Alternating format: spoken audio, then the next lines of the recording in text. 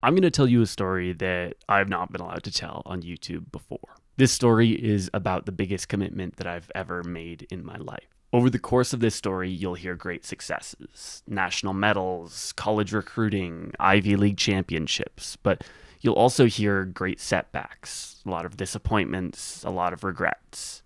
This is not a happy story, nor is it a sad story. More than anything, it's a story about struggle and the lessons that I learned through persistence. But I'm getting a little bit ahead of myself. Every story has a beginning, and this story begins in elementary school. In 2009, I was placed into a gifted class, which meant for the first time in my life, I was surrounded by peers who were all exceptional at something, or so it felt, and I didn't have anything. So I chose something, and what I chose was running. I'd always been good at running as a kid, but now I wanted to be really good.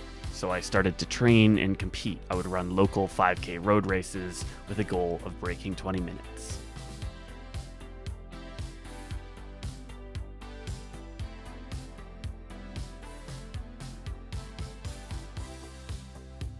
When I got to middle school track, it seemed that I was a little bit better suited for the middle distances. There was no 5K, so I went down in distance and I ended up thriving at the 400. I ran at 57 in the 400, which was good enough for third in my county. And when I got to high school, I just doubled down on that. I kept training for the 400, and if you're a track head, you'll laugh at the progression here. Within 3 weeks, I went 57, 55, 52, and then I ran another 52 the next week to take third at provincial championships, or OFSA. It was so fun to me, and I wanted to take things to the next level. And I talked to a local track club coach, and he suggested that I move up a distance, that I really focus on the true mid distance, the 800 and the 1500, and I did just that. So the next year I broke 2 for the first time in the 800, and then the year after that I had a real breakthrough. I finished second at nationals in both the 800 and the 1500. I ran a 152 in the 800. And at the same time, the girl that I was dating at the time, one of the top runners in Canada, was studying for her SAT. She wanted to go D1, and I had no reason to believe going into that season that I would be fast enough to go D1. I was pretty good, but not that good. Just wasn't on my radar. But since she was studying for it, I decided I'd hop in too, and I took the SAT one time. I got a 1540 out of 1600, which was good enough for top 1%, and I really started to see some interest from coaches after that. And in particular, I was a really appealing candidate for Ivy League coaches. And in fact, the first college coach that I ever approached was the Harvard coach. And I visited a few other Ivy League schools, was recruited by a few other ones, but I really just fell in love with Harvard, and I committed there really early, and that was that. Now, the end of my high school track experience was pretty rough. I actually took a step forward in my season opener. I ran a 354 for the 15. I medaled at OFSA again in the 15, silver this time. But yeah, I got in a car crash shortly thereafter, and I missed the rest of my season. I couldn't train, I couldn't compete, and yeah, that was really tough. You know, I got back on the horse pretty quickly. I wasn't too seriously hurt, and yeah, just got right back into things and training for college track. College track is just a completely different animal to high school track. In high school, I would spend maybe 1-2 hours a day training max. In college, our practices would regularly run 3-4 hours a day, 5-6 days a week. And we're talking on top of school, on top of classes, homework, etc. It was, you know, my first time away from home. I was 17 years old. I was trying to be the top of my class and kill it in running, and it was a lot of pressure that I thought that I could handle, and I didn't really have a support system with boots on the ground. You know, my family, my friends were all back in Canada, and yeah, the people that were there at Harvard didn't really tell me to slow down and ease off until it was a little too late. So, you know, indoor season that year actually went pretty well. I was running quite fast, and we ended up winning the Ivy League championship in the 4x8. But after that season, my entire training group, all the mid-D runners, just kind of started to fall apart. None of us were adapting well to the training and the stress, and running became actually like a pretty miserable thing for me. It got to the point where my mental health started to be really negatively affected, and I made the decision to walk away from college track, because at the same time, my YouTube channel was blowing up completely independent of running. Because of the NIL rules at the time, I couldn't make money off of my name, image, and likeness as a student athlete. So I wasn't allowed to talk about running at all. So here I had this kind of blossoming career on YouTube, this really exciting, rewarding thing. And I had this huge kind of obstruction to that, which was running. I couldn't marry the two. But I got this call that summer after first year from the distance coach, and I'd been training with the mid-D group up to this time, and the distance coach said, hey, I know you're not happy. Why don't you move up to my group for a year? If you don't progress, you can walk away, no hard feelings, but I really want you to enjoy the sport. And I agreed. I said, that sounds like a good idea. I also want to enjoy the sport. This has been a long time passion of mine. So I did that. So sophomore year, I dove right into the distance group and had a bunch of struggles right away. I mean, adapting to distance training as a mid-D runner is really hard.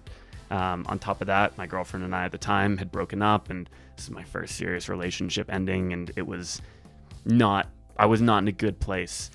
YouTube continued to add this stress and so on, but I actually ended up doing pretty well at the end of that year. I ran a 350 for 1,500 meters. And I was kind of, feeling pretty good about myself. I thought, okay, I got through all this adversity.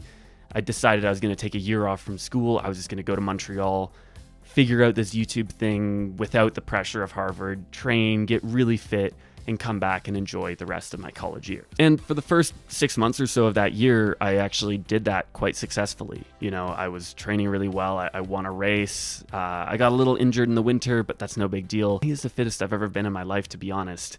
And then COVID hit. I had already been training alone for a number of months at this time, so I thought COVID was going to be no big deal. But I was wrong.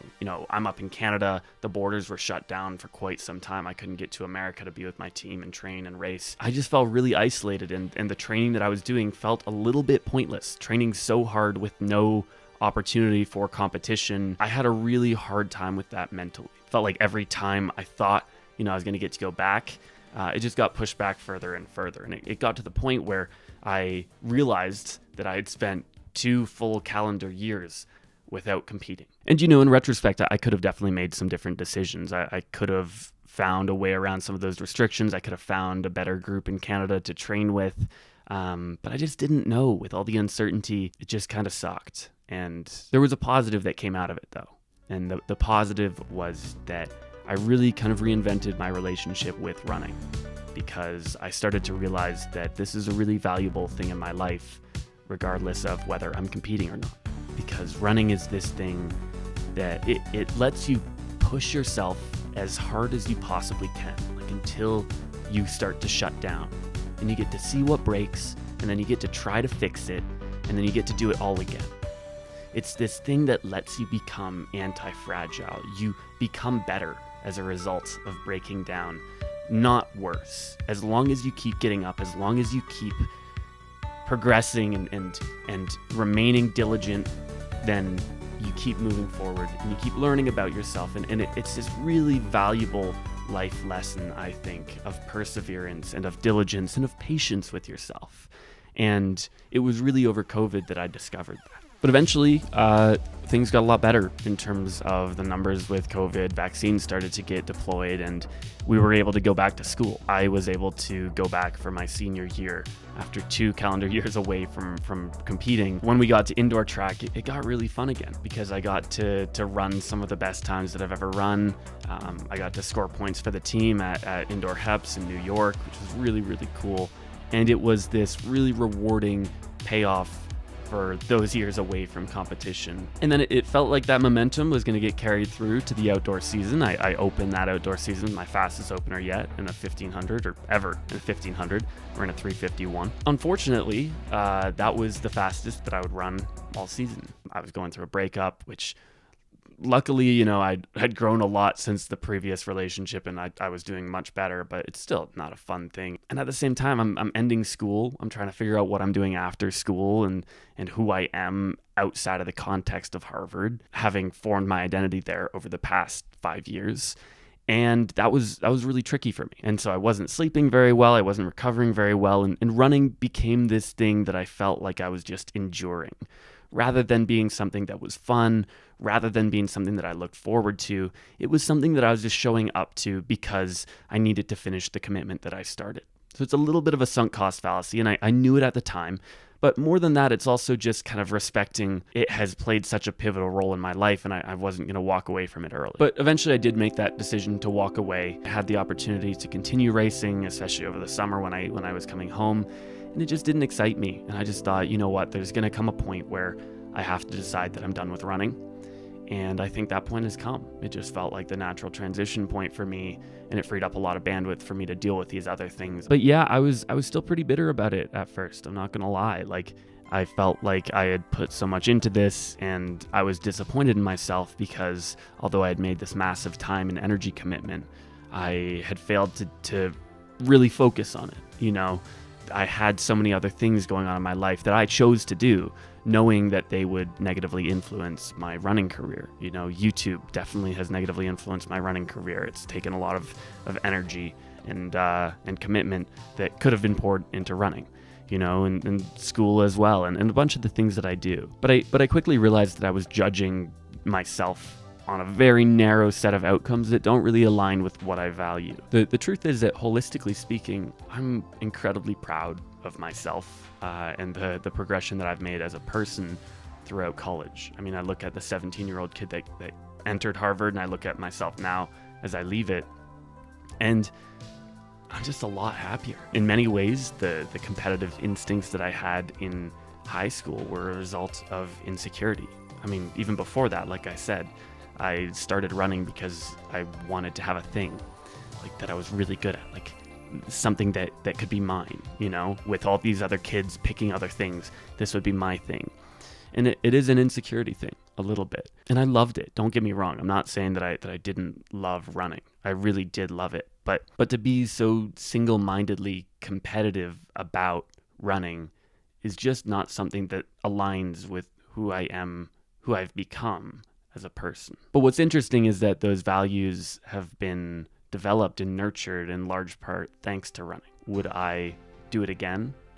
You know, if I was entering college as the person I am now, I wouldn't be a very good college runner, and I wouldn't do it. But looking at the person who I was when I entered college, I would absolutely do it again, because I needed to be that person, and I needed to go through what I went through in order to become who I am now. So I can't regret any of it, even though looking back, I wasn't a very good college runner at all, especially compared to how good I was in high school. But I'm so much prouder of the person I am today, and I'm so much happier. And I think that's worth it. So thanks for listening to my D1 story. As roundabout as it may have been, hopefully you got something out of it. Hopefully I made you think a little bit. And if you have any questions about running, you know, in the Ivy League, in college, whatever, I'd love to hear them, maybe make a video about it in the future. Because it's been a big part of my life that I just haven't talked about whatsoever on this channel. So thanks for watching. I'm John Fish. I'll see you next time.